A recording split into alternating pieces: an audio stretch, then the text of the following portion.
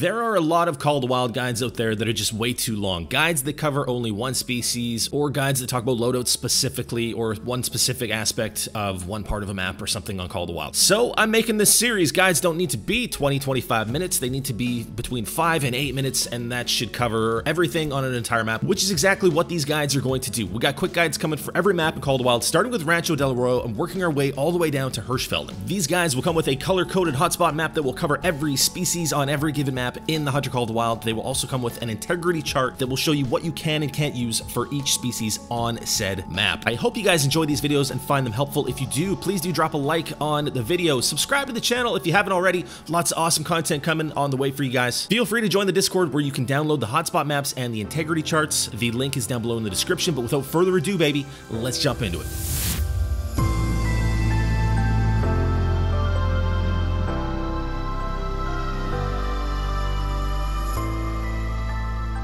Alright everybody, welcome back to the channel. Welcome back to quick guide number 2 of the series. We're in Awaroa. Basically what we're doing, we're working our way back from the newest maps to the oldest maps. So we're going to do Rancho, Awaroa, Silver Ridge Peaks, Cuatro Colinas, all the way back to Hirschfelden.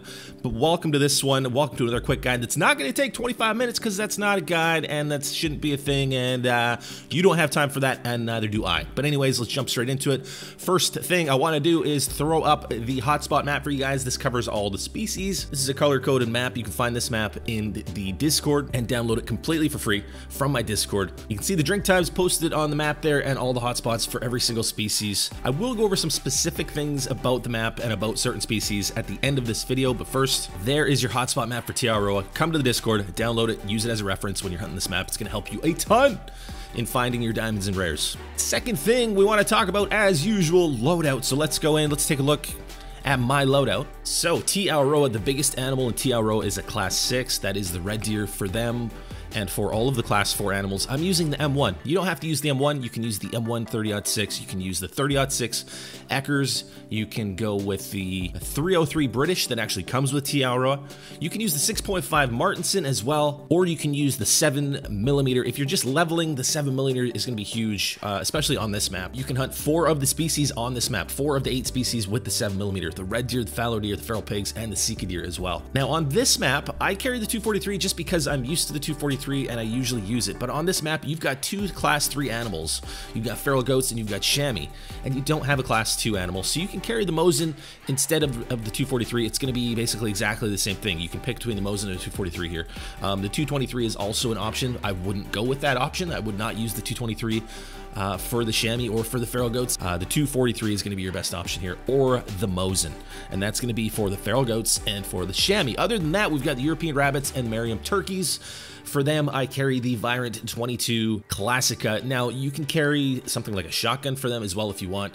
You can carry a bow and use the 300 grain arrows. There are many different options for class 1 animals. I just stick with the 22. Sometimes if I'm feeling fancy, I'll take out a shotgun, whatever. And then I carry something else, like for fun. Since we only need 3 rifles on this map to cover all the species, right now I've got the air rifle. You can take a bow, you can take a shotgun, a handgun, whatever you want to do. As far as collars, I've got the wild boar collar, I've got the antler rattler, I've got the red deer collar, and I've got the turkey collar. So the wild boar collar, we've got that for the feral pigs. Antler rattler for the fallow deer, the red deer collar for the red deer and for the sika deer as well.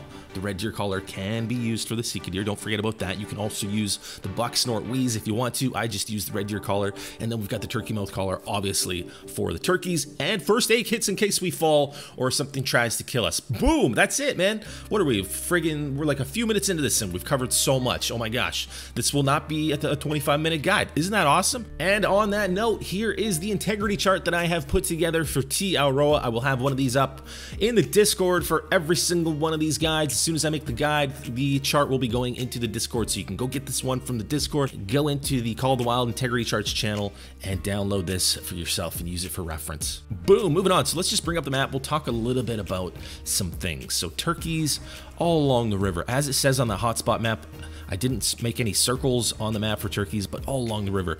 I like to follow the north side of the river and just kind of follow this road and the surrounding fields. Especially when you get down here, you're gonna see lots of turkeys, but basically all along all along the top of the river here. You're gonna have just a ton of turkeys. They are on the other side as well, so keep your eye out looking across the river, but I find that they are mostly on the north side of the river. Fallow deer. I have managed to somehow pull 9 diamond fallow deer off of Awaroa without ever grinding them. They've got some major hotspots, this one being probably the main one, but the river is really good too. Don't underestimate the river for fallow deer, especially the north side, but you should have a couple zones down on this side too, and the zones work their way all the way out to about here, so that's got to be part of your fallow deer hunt. This is another really good spot, and I really love this lake, and actually this lake as well, for the fallow deer. This lake up here, you're gonna want this tent. I believe there is a mission that unlocks an outpost somewhere in this area, but unless you've done that mission, you're not having an outpost anywhere closer than this up to this lake. And this lake is really good for chamois and feral goats as well. Seek deer over on this section, as you can see on the hotspot map. A lot of feral pigs over here as well. Red deer really spread out. I did add these 2 lakes to the hotspot map because they're both really good for red deer. These 2 lakes are fantastic for red deer, and so are these lakes down here. But the river, right along this section of the river, huge for red deer. That's where you want to be hunting them. It is a bit of an evening hunt. You're going to want your night vision stuff for the red deer hunt in the evening. I believe they start drinking at 1800. Also want to point out that this spot that I mentioned is really good for fallow deer. It's also really good for feral pigs. I usually start my hunt here from this tent for feral pigs. I usually will hunt here first, and then I'll make my way down to this lake that is also a huge hotspot for feral pigs, and then basically it's along the coast, down in the 2 basically bottom corners. All of this down here is huge for feral pigs. There's tons of them. And then you're gonna find some around this area as well. Look how quick we did it, baby. We did it quick, and it took what, 5, 6, 7 minutes? This isn't gonna be a very long video. I don't know why there's guides out there that are 20, 25 minutes long. It's so crazy. Nobody has that kind of time. You need quick guides for every map, and that's why we're doing this series. If you guys have any questions about Awaroa, anything that I haven't covered, leave it down in the comments. I will be sure to answer it. But that's it. If this guide helps you, let me know down in the comments. Drop a like on it as well. We're getting super close to 10,000 subs. I think we're about 60 subs away from 10,000 at this very moment, and that is incredible. 24-hour stream coming at 10,000 subs. I appreciate you guys so much. Subscribe to the channel if you haven't already. We got the most amazing community on YouTube and on Twitch and in Discord. You guys are the best. I appreciate everything. Thank you so much for watching, and I will see you guys in the next one.